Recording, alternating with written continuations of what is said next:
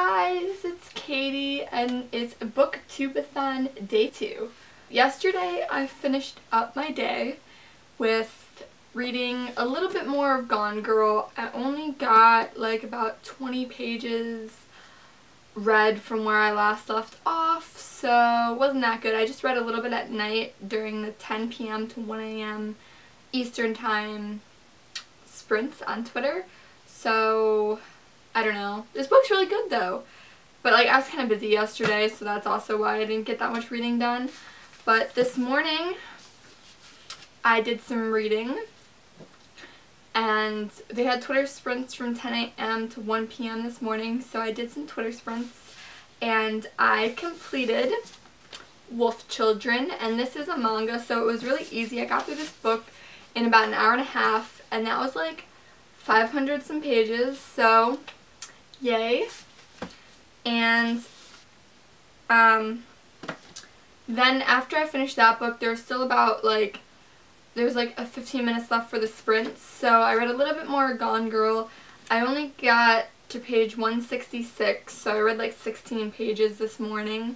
So yeah, I finished one book, so I'm pretty happy about that. And this was for the challenge to read someone else's favorite book, so I completed that challenge for the readathon, and I'm still working on Gone Girl.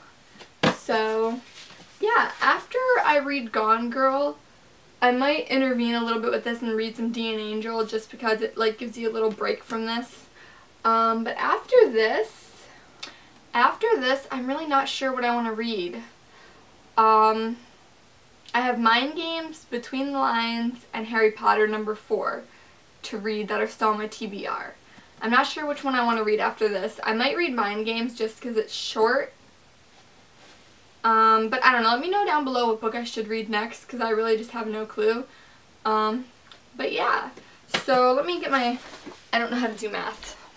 So far I've read a total of 715 pages for this readathon.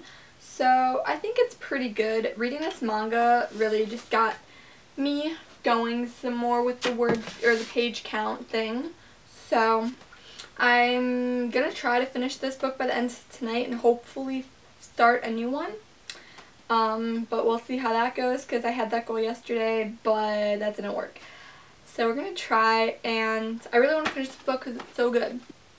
Anyway, today's challenge for the video contest was to reenact a scene from a book.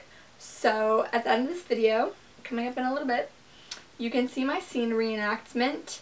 I reenacted a scene from the book Fangirl by Rainbow Rowell, and this was like the beginning of chapter 25 of the book, and it's just the conversation between Kath and Reagan, and they're talking about the ground rules for dating Levi. So it was a really fun, kind of simple thing to film, so I hope you guys enjoy that.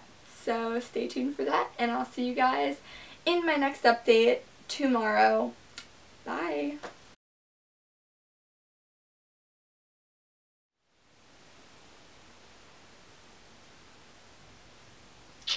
Are you awake? Have you been watching me sleep? Yes, Bella. Are you awake? No. Well, wake up. We need to set some ground rules. Ugh. What is wrong with you? If I woke you up like this, you'd murder me. That's because I've got a hand in a relationship. Now wake up. We need to talk about Levi. Okay? So, you guys made up? Yeah. Did you sleep with him? Oh, holy crap, Reagan, no! Good. I don't want to know when you sleep with him. That's the first ground rule. I'm not gonna sleep with him. See, that's exactly the kind of thing I don't want to know. Wait, what do you mean you're not gonna sleep with him? I mean, not in the immediate future. We just talked. Yeah, but you've been hanging out with him all year. Things you pressure me to do. 1, underage drinking. 2, prescription drug abuse. 3, premarital sex. Oh my god, Kath, premarital sex? Are you kidding me? Where are you going with this? Levi was my boyfriend. I know. All through high school. I know. Don't paint a picture for me. I lost my virginity with him. Ugh, stop. Seriously. This is exactly what the ground rules are for. Levi's my best friend, and I'm your only friend, and I really don't want this to get weird. Too late. And you're not my only friend. I know. You've got the whole internet.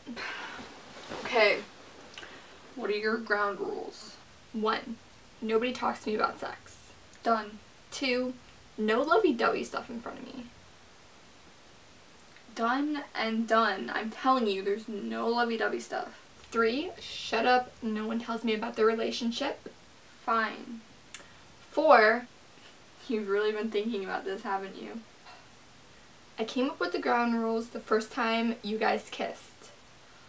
4. Levi's my friend, and you can't be jealous of that. I feel like it's too soon to agree to that. No, we've got to get this out of the way. You can't be jealous. And in return, I won't flex my best friend muscles to remind myself and Levi that he loved me first. Oh my god. Would you actually do that? I might. In a moment of weakness, you've got to understand that I've been Levi's favorite girl for my whole life. He hasn't dated anyone else, not seriously, since we broke up. God, I really hate this.